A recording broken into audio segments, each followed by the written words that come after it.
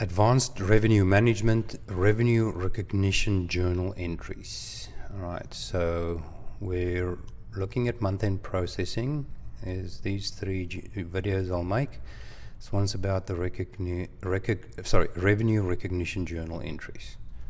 All right, so here's the sweet answer. In advanced revenue management, revenue recognition plans provide the information required to recognize revenue.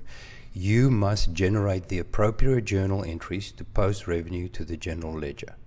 Creation of revenue recognition journal entries is part of month-end processing, but you can run the process anytime and multiple times a month.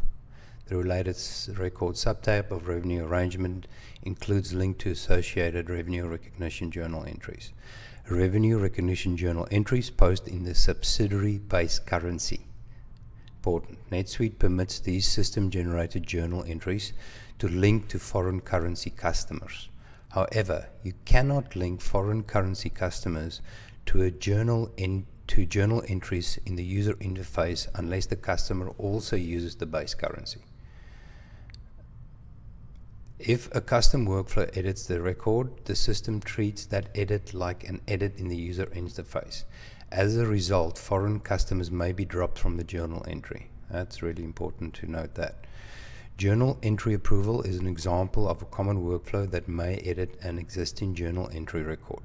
If you use workflows for journal entry approval routing, you should create a custom form for your system-generated revenue recognition journal entries. You can then exclude the custom form from your workflows. In your accounting preferences, select the custom form for the default revenue recognition journal entry form. For generating information about journal entry approval, see journal entry approval overview. All right, and so then they could talk about summarized journals, right? You can have them summarized or in detail.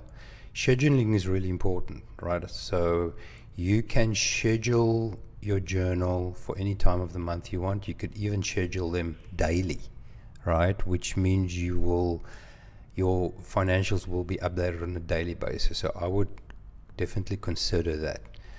All right, here is the manual creation of the journals, editing of those journals, and then project-related journals. Now, to actually generate these journals, right, let's just quickly look at this.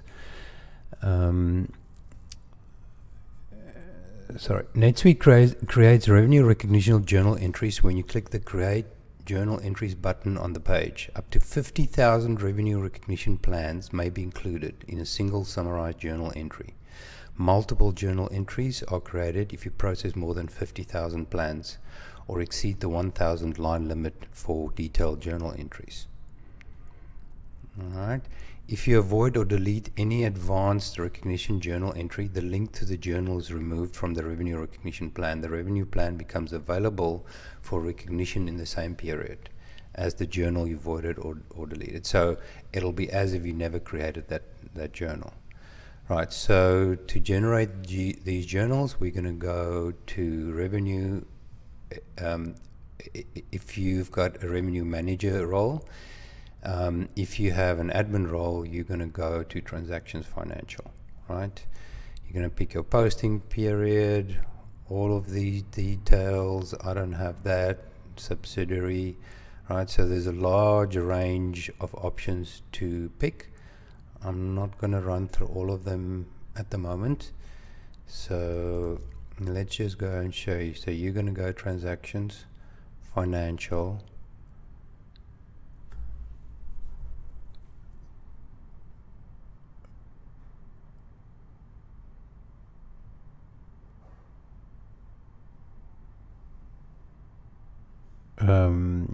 Run now. There you go. So this is if you have a schedule, but I want to run them now. That's your manual option.